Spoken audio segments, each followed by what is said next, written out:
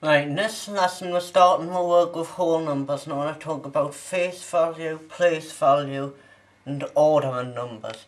So I've written down some numbers here, and this is a diagram, and if these haven't showed up too clearly, that says thousands, 10,000s and 100,000s, just so you know. So okay, we want to put these numbers at the side here in this table. So I'm going to put 2 there, 3 there and 1 there. Now, the place value of the 2 is hundreds, because that's what place it's in the diagram, in the hundreds column. And the face value is 2. So the face value is just a digit, and the place value is the column that it's in the diagram. So 3 also has place value 10 and it has face value 3. Okay, so let's do another example now.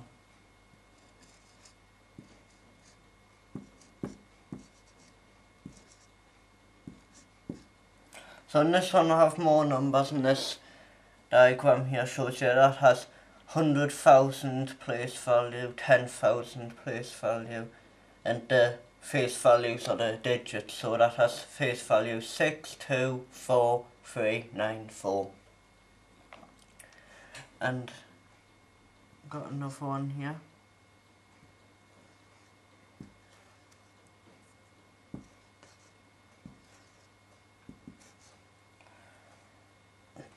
Alright, so those are zeros, so the place value of those are still zeros. We'll still put them in.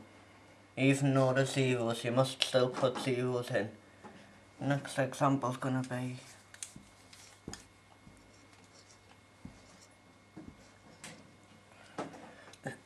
the last one's going to be this.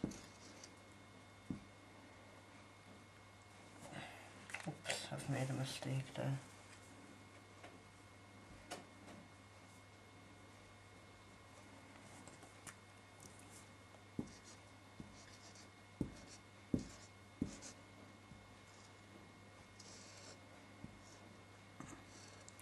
Right, so this shows the place and face value of the numbers.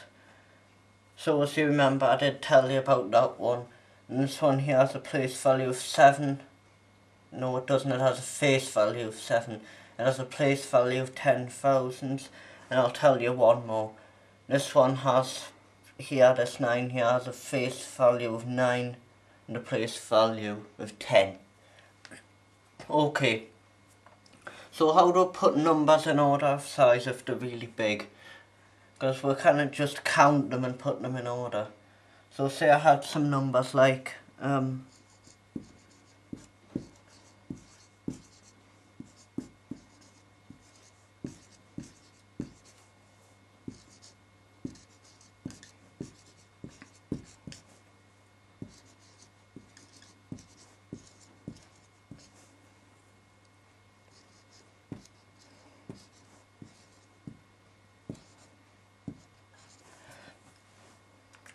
right, so the way we put these numbers in order of sizes, we'll look at the digit that's closest to the left. Because if you can see, the ones at the left have bigger place values than the ones at the right. So this one has a face value 2.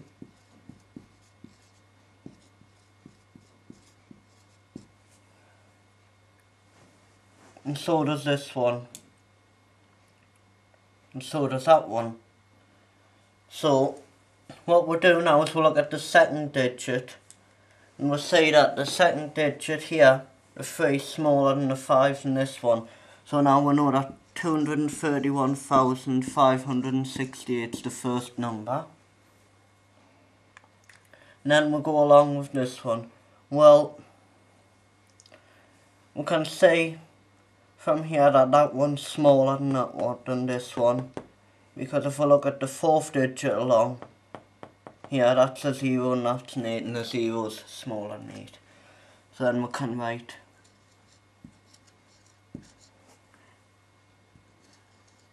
as the next one, and then the next one would be